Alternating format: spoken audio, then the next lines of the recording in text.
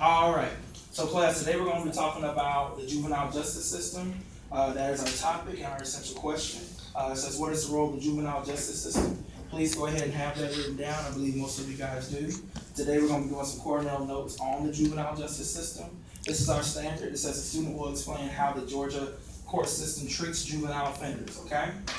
First, I want you to A, explain the difference between the delinquent behavior and unruly behavior and the consequences of each. B, they want you to describe the rights of juveniles when taken into custody. C, describe the juvenile justice system and emphasize the different jurisdictions, terminology, and steps in the juvenile justice process. And D, explain the 7 delinquent behaviors that can subject juvenile offenders to the adult criminal process, how the decision to transfer to adult court is made, and the possible consequences, okay?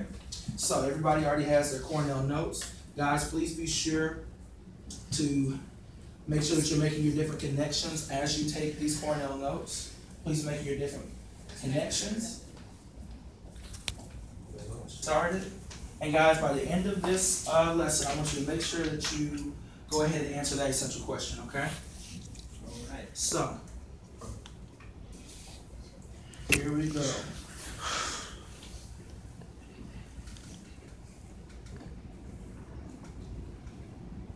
All right.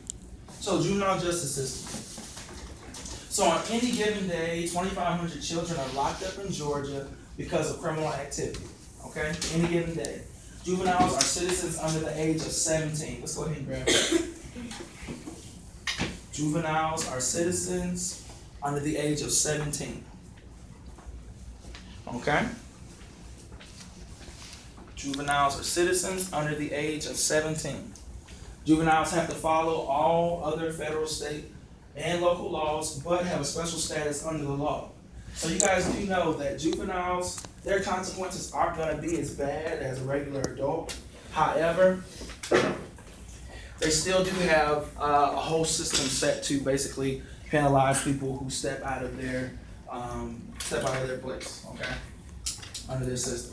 So it also says juvenile status can mean more lenient sentencing, but it also means that you have to obey some laws that adults don't, okay? So guys, you guys technically being juveniles have a couple of laws that you have to obey over the adult system, okay?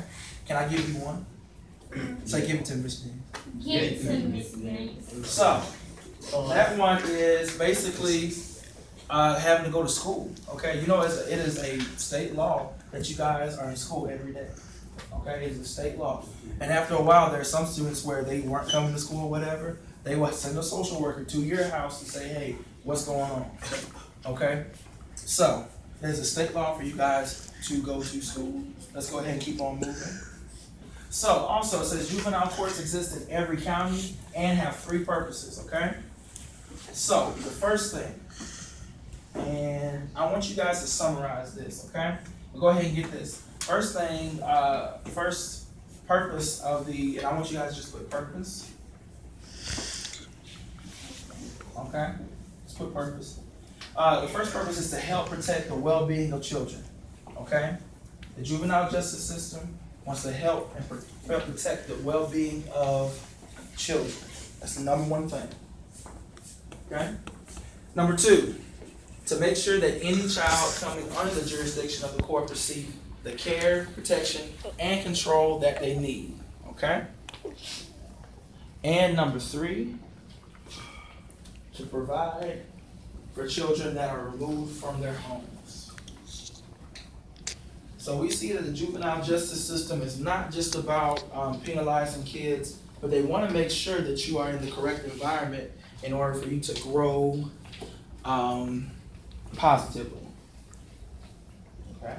And remember, guys, whenever you finish, go ahead and just push your pencil down to where I can hear it. Yes. I want you guys to get all 3. Sorry. And we can summarize too, so as to make sure that any child, so just make sure, if you guys want to just say, to make sure that children receive the care, you say receive the care, protection, and control that they need, that's just fine. So 1, to protect the well-being of the child. 2, to make sure that these children are receiving the care and protection and control that they need.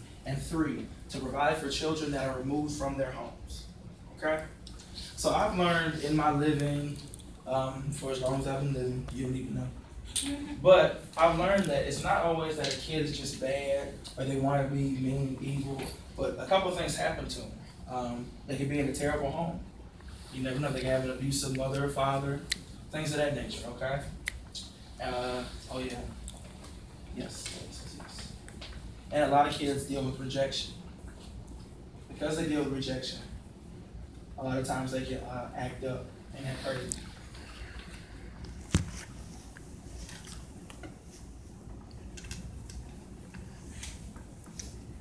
You guys probably got 3 more slides. We'll do that. Brief.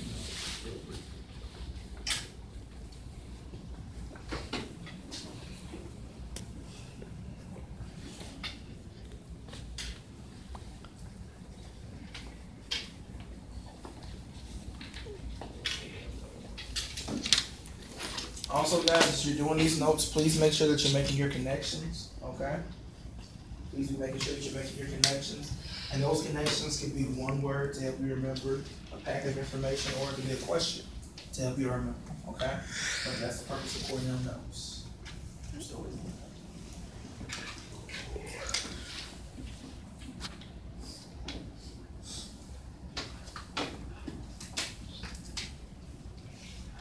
All right, let's go ahead and move on. So, these are different types of offenses, okay? It says this, there are 2 types of offenses. The first one is a status offense, okay? Everybody say status offense. Status offense. Okay? Status offense says this, is one where the juvenile commits a crime that is only a crime for a juvenile, okay? So, remember how I was saying there are only some different juvenile laws that you can break being a juvenile? Well, this is where the status offense comes in. You guys have different laws from adults, okay? So, some examples are this. Truancy, okay? 2, disobeys caregivers, okay? Not listening to your parents. 3, also curfew violations. So let's say your folks, now watch this, I know y'all might not, y'all be like, well, do I come home when I want to? Technically, by law, if your parents say you need to be home by 9 o'clock, you need to be home by 9 o'clock. If you are not, you're technically breaking the law. That is a status offense, okay? It's in our law. It's in it. Yes. Okay? So get it. First, status offense. We know the status offense. In addition,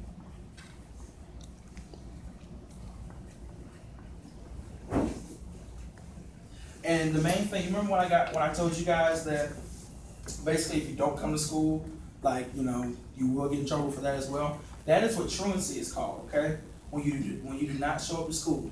So if you haven't been to school in like 20 days, you can end up, committing another status offense, okay? The second type of offense is going to be a delinquent act, okay? A delinquent act is a crime committed by a child that would also be a crime if an adult did the same thing, okay? So a delinquent act is basically when you are on the same level as an adult, okay? For example, rape, murder, and the big one, drugs. Now y'all know I always talk about, stay in school, don't do drugs, all that good stuff, okay? So, do not do drugs. You are breaking an offense, okay? And you're harming your body.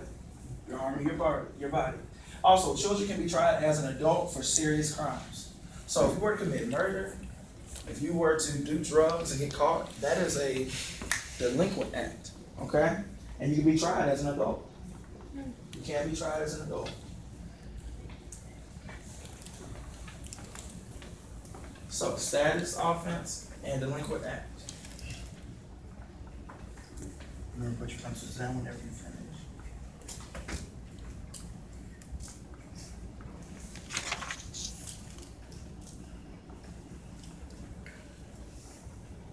There's probably 3 more minutes. We'll be done.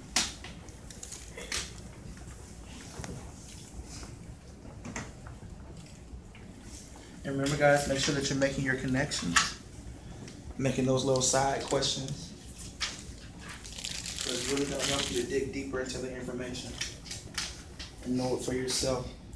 Just remember, guys, status offenses is truancy, disobeyed caregivers, courtesy violation. So for truancy, make sure that we show up on time to class. Or not to class, to school. Make sure you come to school. Don't say, hey, I'm going to take like a 5-week vacation. No, your parents get in trouble and you get in trouble. Okay? And also, don't commit murder or do drugs. Let's go ahead and keep moving. All right? This should be our last one. Almost. Okay, now this is huge, guys. So now we're actually going to be talking about the legit juvenile justice process, okay? So I don't want you writing all this, but I do want you guys to summarize and abbreviate. So first, we're going to start off with the intake, okay? Everybody say intake. Intake. So, a juvenile is turned over to an intake officer. So let's say you were not in school or whatever, you committed, let's say you didn't come to school, you left for 5 weeks, okay? You committed truancy. So first they're going to do an intake, okay? Officer's going to come to wherever you are, and they're going to take you in, okay? Second, it's going to be the detention, okay? When a juvenile is detained, a probable cause hearing must be held within 72 hours. 72 hours is how long?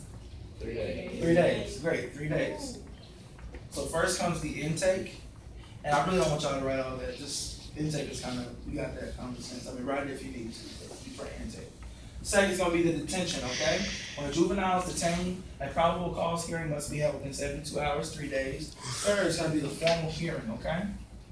The formal hearing is going to have 2 parts. The ejectatory hearing, which is going to be the actual trial, where they tell you what your offense was, and they're going to, try you, bless you. And then 2, it's going to be the dispositional hearing, which is where they're going to actually sentence you, okay? So first, you're going to have the ejectatory hearing, where they're going to have your actual trial. Second is where the sentencing is going to come, and the dispositional hearing. Okay? 4, of course, is the sentencing. So you'll find out what your sentence is. A lot of times you might have, like, they could say probation or things of that nature. And then 5 is going to be appeals, okay? And we talked about this yesterday. What always has to come before you go to the appellate court? The trial. You have to have your trial first, okay? Trial court. But can anybody tell me what is the highest highest court? The Supreme Court. Good, okay? So we know the highest court is going to be the Supreme Court.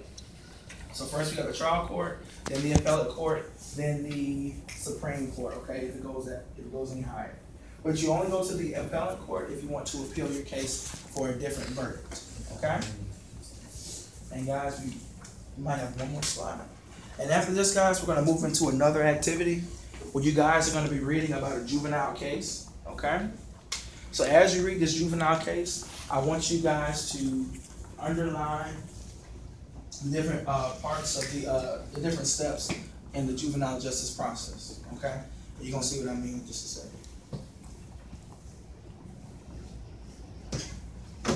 Good, we got people making their connections.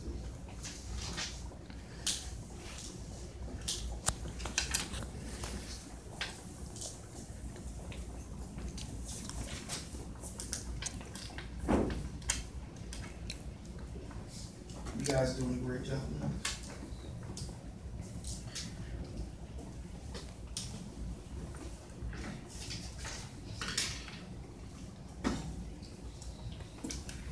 Great.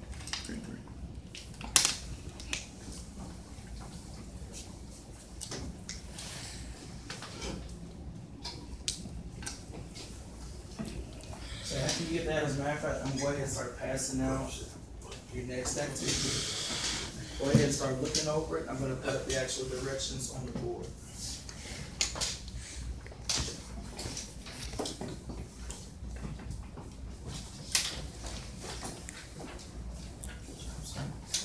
And guys, you can still be making your connections, okay? Do next. Yeah. That's what I want you to do next. Now we're going to go ahead and do our activity, but we're going to be using. Jennifer, are you good? No. What's wrong? You got it. Okay. All right. Sure. All right. So, and yeah, we don't need that section. All right, guys. So, this is what we're gonna do now. Let me show you guys the directions real quick, and then we're gonna go ahead and get started. I will allow you guys to collaborate. We will be collaborating. So, there we go. So, this is what I want you guys to do. Everybody, go ahead and pick up this sheet that I've just put on your desk, or pick up this sheet. Okay.